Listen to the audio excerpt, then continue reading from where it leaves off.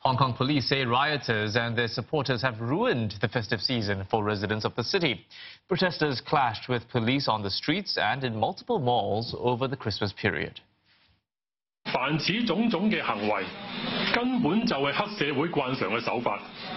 暴徒嘅黑色暴力，令到全城陷入恐慌，嚇到其他市民一見到佢哋就唔敢喺商場街道逗留，擔心自己屋企人或者係朋友會因為講咗一啲暴徒唔啱聽嘅説話而被圍毆。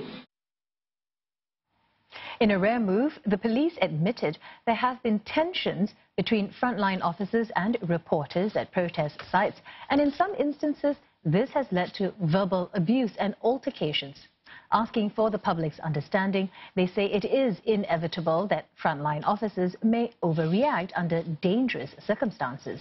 Police add that they will call on frontline officers to exercise restraint to avoid further misunderstandings. More than 330 people have been arrested from Monday till this morning. The youngest is 12.